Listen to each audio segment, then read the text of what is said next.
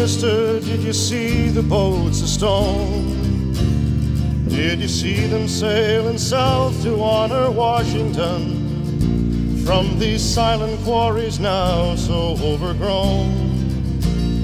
Tell me, mister, did you see the boats of stone?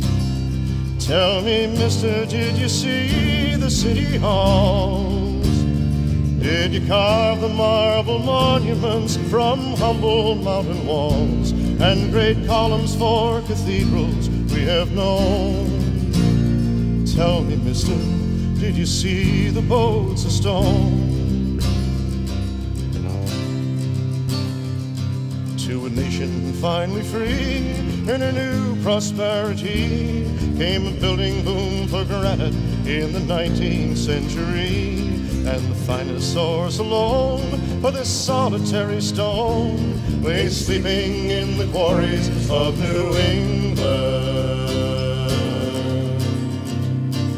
The need for public buildings of a new magnificence gave Vermont and all her marble a new significance, and the growing need for granite on a monumental scale awoke the tiny island villages of Maine. Through every season of the year they sailed along the coast of fear. On a down east course for home you'd see them ride into the rising sun. This schooner fleet did run, sailing light to make the morning tide. To many green New Hampshire towns came this fleet of hand-me-downs, having spent their buoyant youth on coal and lumber. They'd all seen better days before the killing quarry trade. Now everybody knew their days were numbered. Up to the loading sheds, the leaking hulls would edge, ready for the rubble and the good rock. High above the groaning sledge, the shrieking gulls will pledge, you'll never make a round trip to this same dock.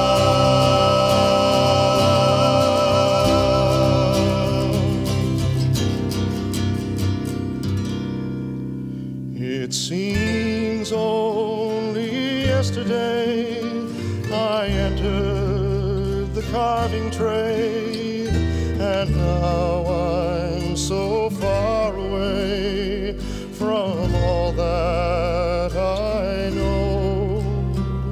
But word came to Italy of good work across the sea, and you gave your farewell to me, for I had to go. So here off the coast of Maine, on the island called Hurricane, I dream I'll see you again when the work gets too slow. Yes, here under pointed trees with marble and memories, I carve lions and liberties through the long winter snow.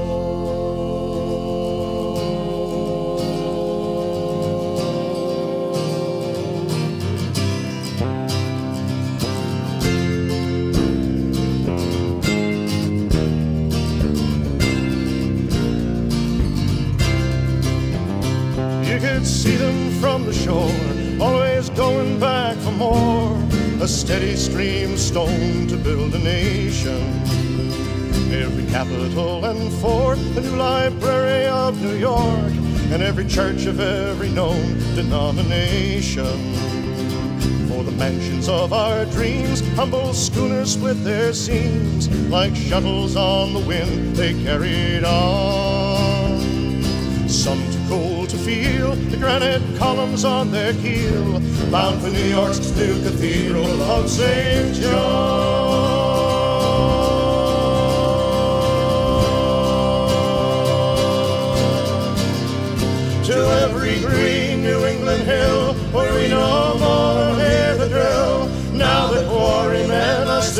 in peaceful slumber.